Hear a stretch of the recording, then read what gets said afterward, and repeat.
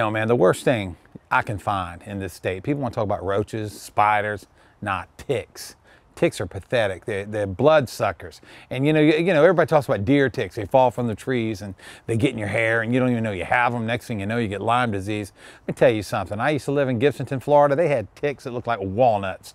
You'd pick these ticks off a dog and the dog would be running around, wouldn't even know the tick was on them. The tick would be this big. And we used to pick them off and we'd fill up this coffee can and then we'd throw turpentine in there, you know, we'd set them on fire and they blew up like paintballs all over the front porch. It would scare the dogs.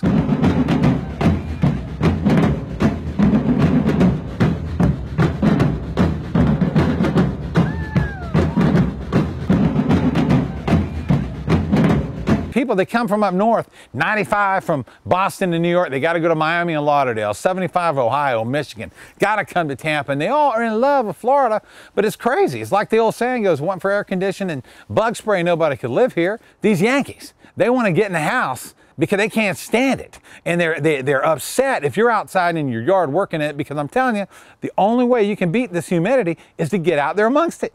You can't sit in the air conditioning all day long and expect to come outside. You won't be able to breathe.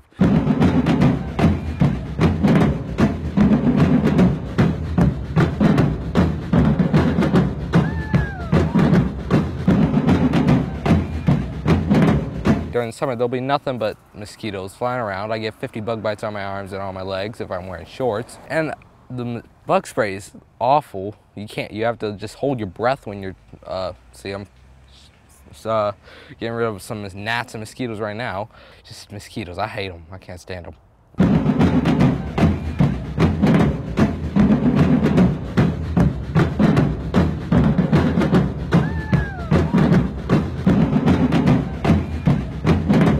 Alligators are like the ultimate predator here in Florida.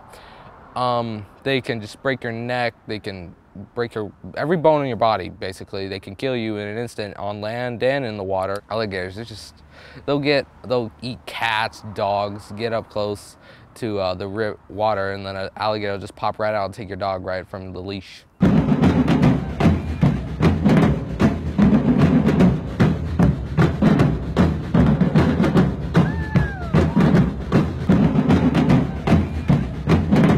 Storms in Tallahassee kind of seem to come out of nowhere. This weekend it was pretty and sunny, and yesterday it seemed to be flooding. There was flash flood warnings at 6 o'clock in the morning. You just want to stay inside the whole time, and it's such a nice day, and you could do so many things outside. You could go hiking, you could go swimming, but it's so hot you just want to stay still and inside in the air conditioning.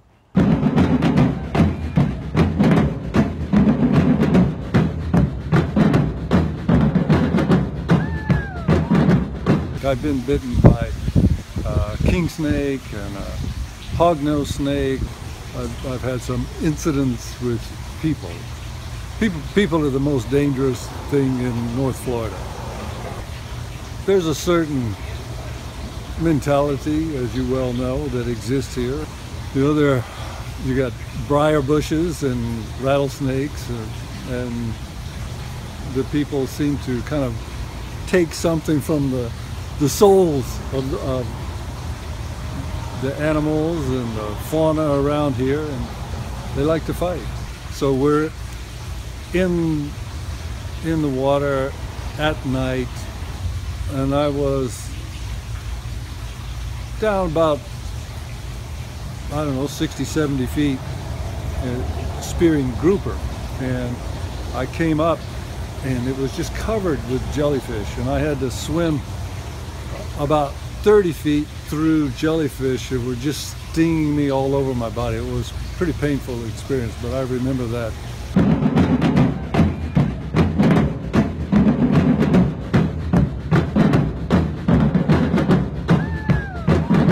Well, my son went to Boy Scout camp for a week, and he came home and he had a tick on his penis, and I don't know how long it had been there, but finally he came to me and he said to me, "Mama, would you please take care of this?" And so I had him drop his drawers and and I think I got it off with a pair of tweezers, but I'm not sure. But fortunately I was able to get it off, and we've never talked about it again in 40 years.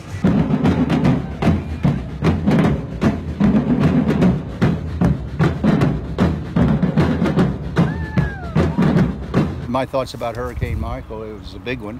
It seems like we're, with quote, climate change and global warming, we're having more big ones frequently. We've had 25 one-time-in-a-century events in the last 4 years. West of here, we have just tens of thousands of people who lost their homes, they've lost their vocations, they've lost hope. I mean, it's really sad. Mexico Beach has essentially been wiped off the map. So it's, yeah, it's spiders, snakes. We have a menagerie of potential dangerous enemies out there, and for the most part, they're all unseen. But I guess it's just the environment we live in right now.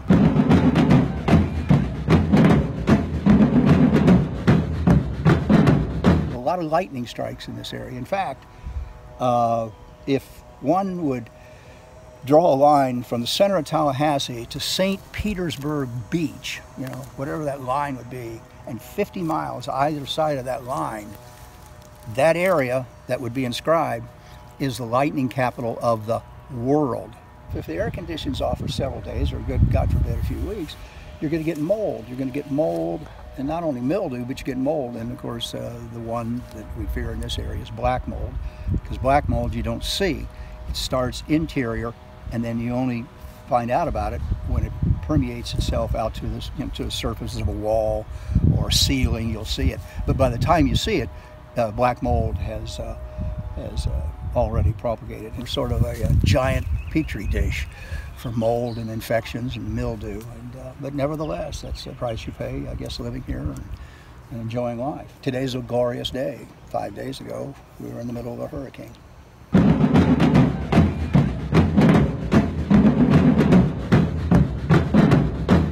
I hold no ill will for the storm. It's part of what we get here. I was in the house when it hit the house. I just wasn't where the limbs hit, so I'm still alive to tell you about it. The truck is called Elvis because it's from Memphis.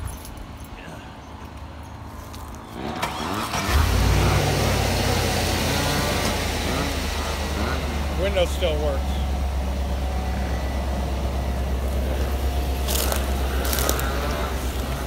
I love this car. It's going to be sad. I was hoping that we could keep it in the family, but I think it's gone now. Oh, one very important thing I want to add. Golf clubs are fine. No problem. We'll be playing golf soon.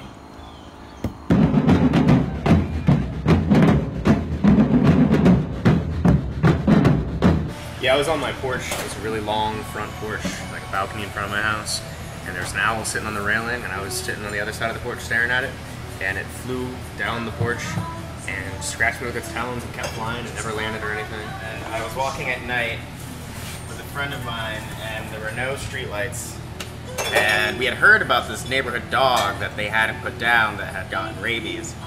We thought he was on the other side of town. Turns out he lived right next to the hostel we were staying at. And yeah, he nabbed me, we ran. We didn't quite find him after that, and I had to go through like 3 different towns for rabies shots. Having lived here long enough, I know, don't screw with wildlife. You won't win.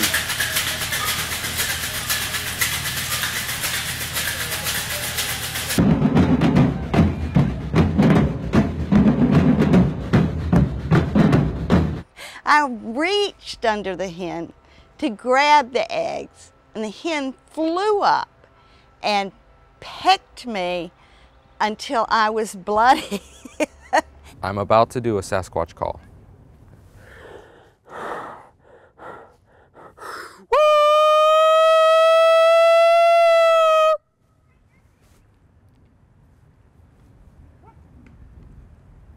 I would fear gators, panthers, and bears more than I would fear a Sasquatch because those animals have a tendency to attack. There's never been a reported attack on a human from a Sasquatch, though.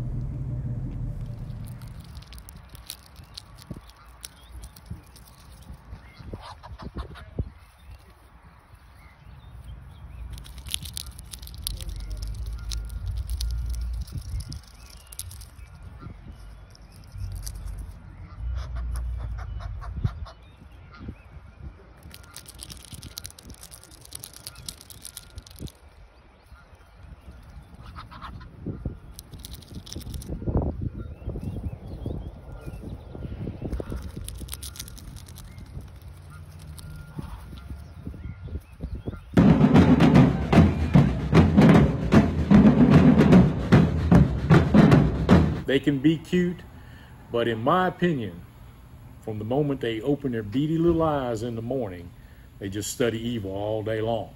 2 or 3 times a year at least, you'll have a car towed in, won't run, open the hood, a few important wires been chewed, that's why the car won't run. And occasionally you'll open the hood and there'll be a fresh nest in there, and you best poke the nest with a stick, because don't think automatically just because the car got towed, there's no squirrel in that nest. We had one come out of there, I swear that squirrel looked like he was 20 pounds, man. We chased him around the shop. I think he went out one of the side windows and never saw him again. He probably still lives on Adams Street. They'll get in your cars, they'll chew the soffit vents off of your roof, around the edge of your roof to get in your attic. They'll eat your flowers on your deck. Unless you have a bulletproof bird feeder, they'll eat most of the feed. The birds won't get any of it. How much does a squirrel weigh? Pound or two? Well, if a squirrel weighed 40 pounds, they'd rule the earth. There'd be no stopping them. Even a small squirrel, you don't want any kind of physical contact, because they got big teeth, and if you ever look at their feet real close, you'll know why they can sit up, stand upside down facing forward on a bark of a tree. Yeah, a big squirrel, I mean, you would think you're trying to handle a Tasmanian devil.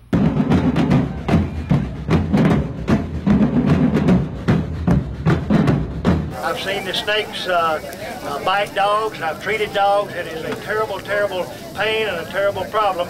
If you do get bit, the best thing to do is to stay clear. The striking distance of a rattlesnake is about 1/2 to 2/3 of his body. So if you do see one, just walk away, leave him lay, go on about your business.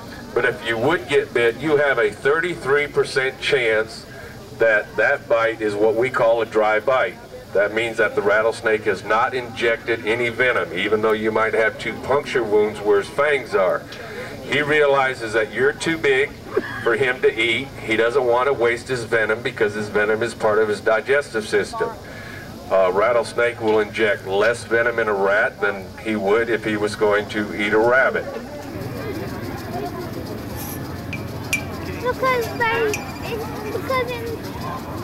Because the last time I heard a rattlesnake. Hello?